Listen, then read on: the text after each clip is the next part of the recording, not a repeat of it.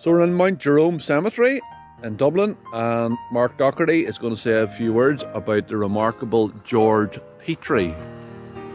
Thank you, Peter. Yes, so this grave slab memorialises George Petrie, a remarkable antiquarian and historian. He lived in Dublin and he was a great artist. He drew many antiquities of Ireland. He wrote about them. He wrote a wonderful book on the Round Towers of Ireland. And he was also a very good fiddle player and musician. He collected tunes.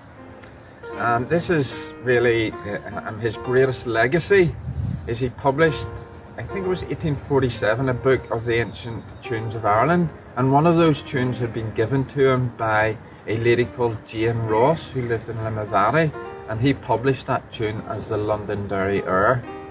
So we have him to thank for publishing that and bringing it to worldwide fame. And this beautiful slab is quite possibly inspired by one of his drawings of the ancient grave slabs from the monasteries of Ireland. This was very typical of those designs, so I strongly suspect that this design is his very own work. So George Petrie, born in 1789, died in 1866.